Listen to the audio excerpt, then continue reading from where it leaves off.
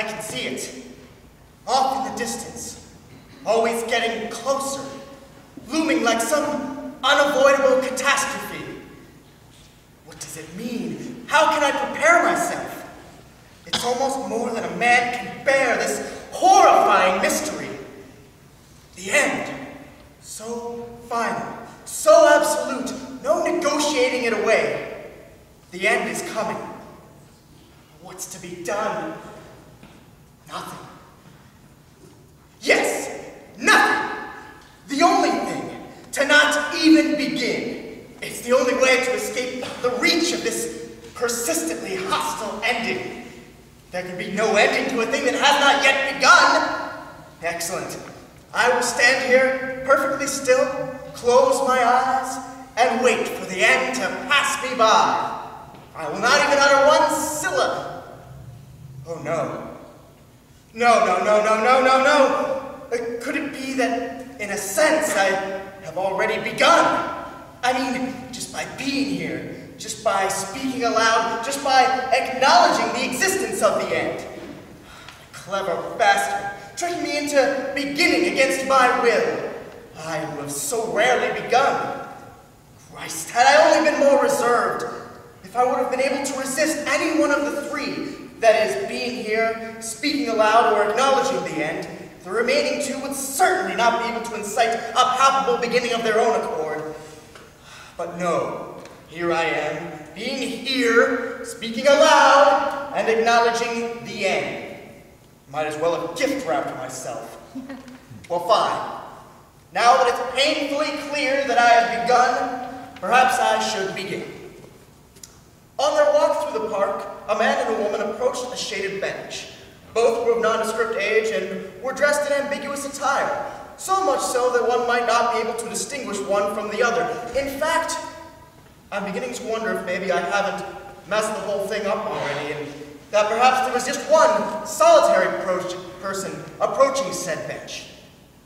Well, that's life, isn't it? Spiraling it out into that uniform consistency which wiser men call chaos. Damn it all! Forget it. I'll begin again. Correctly. On its walk through the park, a person approached a shaded bench. Beautiful. As it regarded the bench, a renewed sense of its own loneliness echoed through its core. Damn tedium! I admit, there was room for two on this bench, possibly even 2.5. However, I maintain that a person can easily plop itself down smack in the center, sprawling out like a mat of fungus without being struck by its own singularity.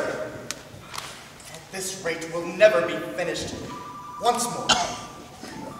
On its walk through the park, a person approached a shaded bench. Beautiful. It plopped down, smack in the center, and sprawled out like a splattering of vomit. Somewhat excessive, but let's press on. It couldn't help but look up to the sky in its reclined position. My God, is there no end in sight? The person stared up into the bright blue and considered what a fine day it was. It began to consider all the other fine days it had whiled away in similar fashions. This vacant gaze nostalgia lasted for hours. It was abruptly ended when the sun snuck into the line of its sight and burned out its retinas, blinding the person and causing unrivaled pain. The end. The end? But I finished. Is there no mercy? I mean, look what I have to work with. A bench, an amorphous blob of a person, the sun? How can I go on? Incredible. Fine. The blind person rose from the bench, cursing the sun, cursing its fragile eyes, cursing fate for allowing it to be blinded by the sun, while sitting on a thoroughly shaded bench. Enough! How can one go on like this? When it finally ran out of things to curse, and indeed curses to cast, it returned to its reclined position on the bench and began to reflect on all of the dreadfully awful days it had whiled away in a similar manner. Through its memory, it relived all the unpleasant incidents of its past and waited, however unknowingly, for the end. The